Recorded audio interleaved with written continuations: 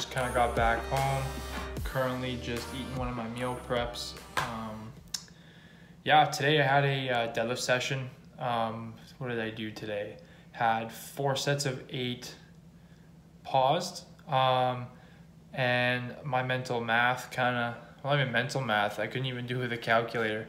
I kind of miscounted my first set and I only did 308 pounds instead of 315, which is not that big of a deal. 315 was the weight I was supposed to do. So my first set, which you guys will see, or which you guys already seen, did 308 for beltless pause set of 8, and then I rechecked my math and I was like, oh wait, that's not 315. So I added like a 1.25 kilogram little plate on each side. That was 315. Put the belt on, did 3 more sets of 8, finished that. Then I did sumo straight leg deadlift, and I'm really starting to like those a lot, just due to the fact that like the specificity of it is like I pull sumo, so like it makes sense to do them like that. I actually learned that from Candido Training Systems HQ. Instead of just doing like a deficit straight leg deadlift or something like that in like a conventional stance, just pull it sumo because it's close to what you're already doing. Might as well do something that's going to have a bit more carryover to that. And then when I did 3 sets of 7 straight leg deadlift sumo stance, and then that was, I can't remember what weight that was. It's like 200, I don't know, you've seen the video. And then I did 3x10 with Penlay rows with, I believe, like 154 pounds or something like that. And then just did a couple lat kind of bodybuilding exercises, and then did some rows, like machine rows after that, just to get a little bit of more of a back pump. My back was already pretty pumped after just the deadlifting session, so.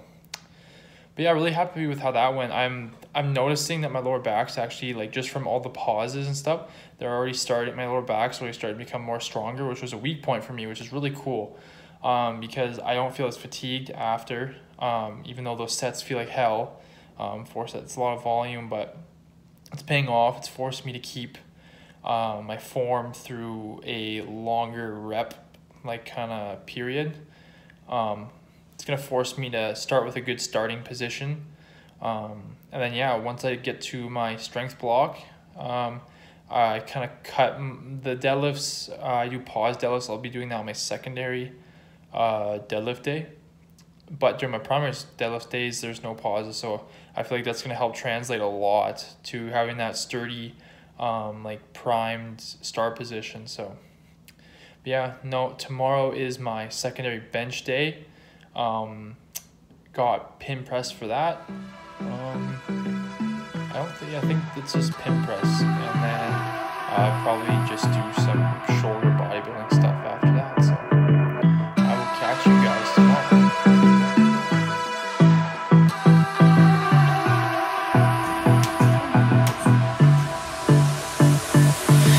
I don't know what you want. Let's have a bit of fun till I downfall. My love, if you feel like I do right now, don't say you're on the run to the other side, my love.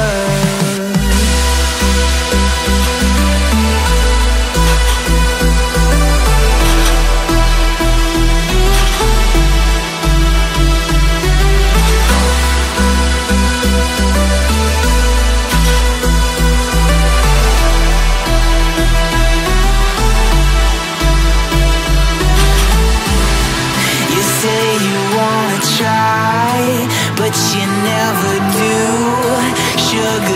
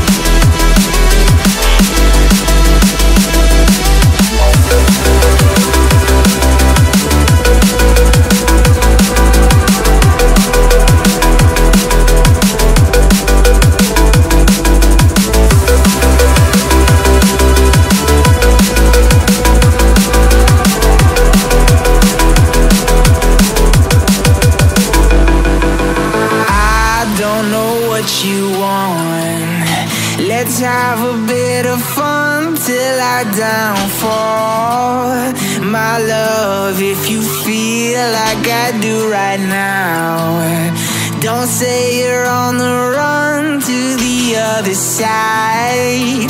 My love, you say you wanna try, but you never do. Sugar, there's a reason why we live